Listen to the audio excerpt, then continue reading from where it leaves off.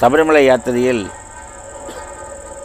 18 முறை சபரிமலை தொடர்ந்து சென்றவர்கள் அங்கே தென்னங்கன்று, அதாவது கௌளி பாத்திரம் என்று பெயர், மஞ்சளாக இருக்கும். அதில் அபிஷேகம் செய்தால் சொர்ணத்தில் அபிஷேகம் செய்த மாதிரி ஒரு சாஸ்திரம் சொல்லுகிறது. இந்த தென்னங்கண்ணை அங்கே சுவாமிக்கு கொண்டு போய் அதுக்குன்னு ஒரு இடம் இருக்குது, அங்கே ஒரு பூஜை போட்டு அங்கே நட்டுட்டு வந்துடுவாங்க. அது நல்லா விளைஞ்சதுக்கப்புறம் அங்கே கோயிலில் ஏதாவது பூஜைக்கு அதை எடுத்துப்பாங்க.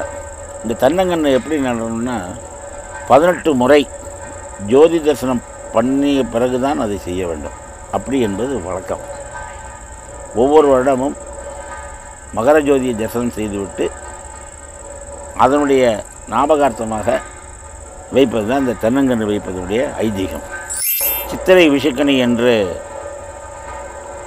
சபரிமலையில் ஒரு தரிசனம் உண்டு.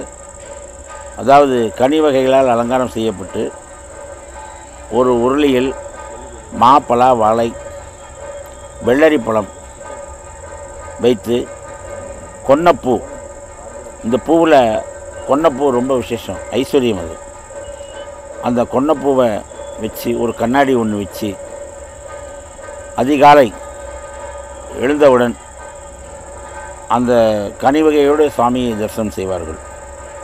எதற்காக என்றால் அந்த வருடம் பூரா இந்த கனியைப் போல அந்த பூவைப் போல நமக்கு எல்லாம் அமைய வேண்டும் என்று ஒரு பிரார்த்தனைக்காக அதை செய்வது வழக்கம். சபரிமலையில் விஷுக்கணி என்று அதற்கு பெயர். இங்கே நமது கோயிலும் சித்திரை 1ஆம் தேதி என்று கனி வகைகளால் அலங்கரிக்கப்பட்டு அன்றைய தினம் விஷுக்கணி, அந்த விஷுக்கணி டயத்தில் சுவாமி பாதத்தில் வைத்த நாணயம் ஒன்று கொடுப்பார்கள். அதற்கு கை நீட்டம் என்று பெயர். அந்த அதிகாலை பூஜைக்கு வர்றவங்களுக்கு மட்டும்தான் சபரிமலையில் கொடுப்பாங்க. அப்போ அதை வாங்கிறதுக்காக ரொம்ப பேர் அங்கே நின்றுட்டுருப்பாங்க. அது சுவாமிகிட்டேருந்து வர்ற காசுன்னு பேர். ஒரு ரூபா ஒரு நாணயம் ஒன்று கொடுப்பார் சுவாமி பாதத்தில் வச்சு.